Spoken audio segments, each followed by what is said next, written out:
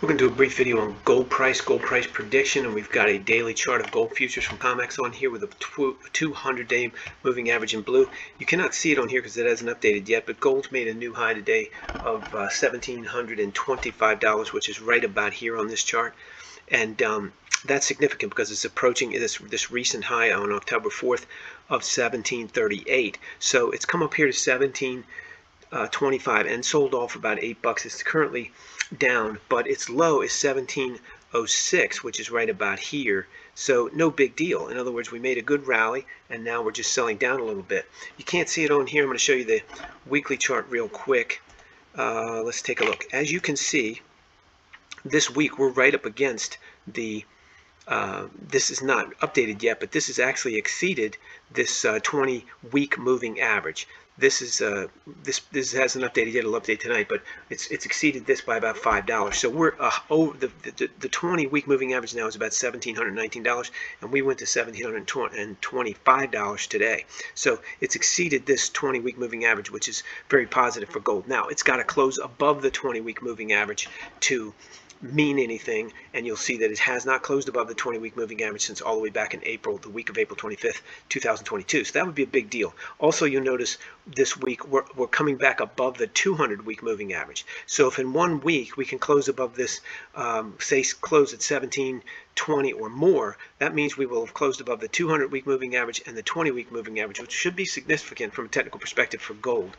So I don't know that I'm going to say I'm looking for that, but if we see that, then we can expect several things. And let's go back to the daily chart. If we close above 1720, we can expect a decline in gold to fall back here. Today we fell back to 1706, which is only right here, and that's not enough. We would need to fall back down here to probably 1685-ish, maybe a little lower, and then catch some support, catch some longer term buyers stepping up, afraid they're going to miss the rally, to push gold up. Now, ideally, that would take us into next week. If it goes too far too fast, it's going to fail, and it may be failing today. It's hard to say if today was as high as it's going to go or not, but if we can come down here and catch support along the 5-day and the 20-day moving average, and if that takes into next week, like Tuesday or maybe even Wednesday, and put in 3, 4, 5 days of good solid little support here, similar to this, then we should get a little sell-off into here, this area right here, this 1695-ish, and that should push us back up in here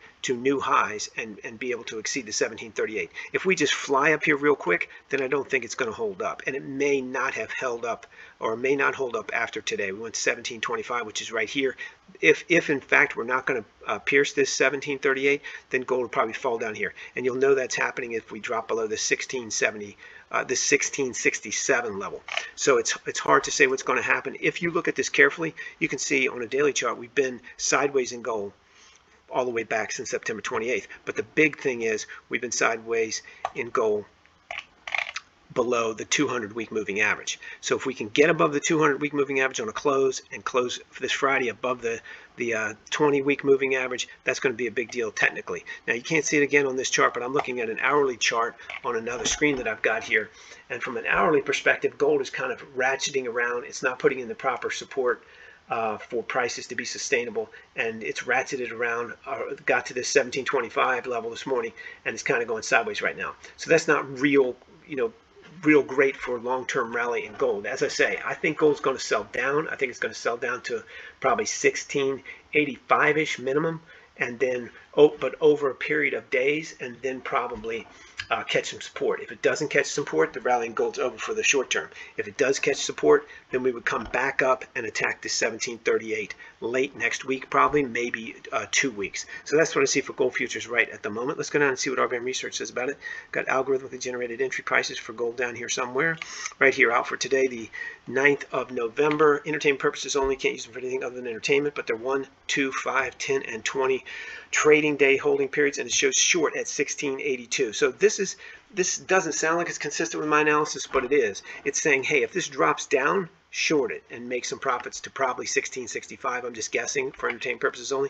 And it's also saying if you're a longer term holder and it gets as low as 1722, which of course today it did. So this price went from 1725 today, went from 1725 all the way down to looks like 1706. So you could have got in this morning. Keep in mind, hypothetical, entertainment purposes only, but you got to get in this morning at this 1722 all across the board. And the 5, 10, and 20 been in and out today, and hypothetically made over $15 an ounce profit already. And this is the way these work. You get in, but you get out as soon as you make a profit. You don't hold the whole term unless you close out at a loss. So if you get in 1 day, 2 day, 5 day, you close out at the end of those periods at a loss, but you take your profits as soon as you get them. So if you got in, assuming your own analysis said it was a good idea, at 1722 and changed this morning, which you could have done, you could have written that down as far as you wanted to. The market went to 1706. Take your profits. You'd be out today. So essentially, you'd be day trading these 5, 10, and 20 day hold periods. Now, if you have the stomach to hold on longer and you want to do that, that's something different. You have to be, you have to be an expert to use any of these, and they're not for amateurs. But definitely would have got you some money hypothetically today on these. These two lower ones have not been hit yet. The low for today is 1706. So that's where we are with gold futures. You can get access to everything we've got, all free trial at rbamresearch.com. 190 stocks, the major forex pairs, BTC, crypto.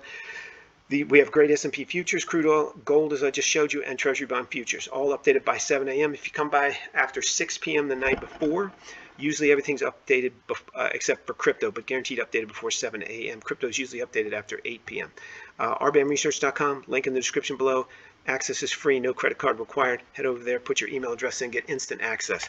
Everything you've seen and heard on here, including our entry prices and commentary, is for entertainment purposes only. You can't use our entry prices or commentary for anything but entertainment. You definitely trade at your own risk, and you should always do your own analysis. If you have a futures, currency, or stock symbol that you want us to do a technical analysis on, a video for YouTube, please leave it in the comment section below. And if it's big enough, if it looks like a lot of people would be interested in it, we'll consider doing it. If you like this video, please click the like button. If you want to subscribe, please do that as well.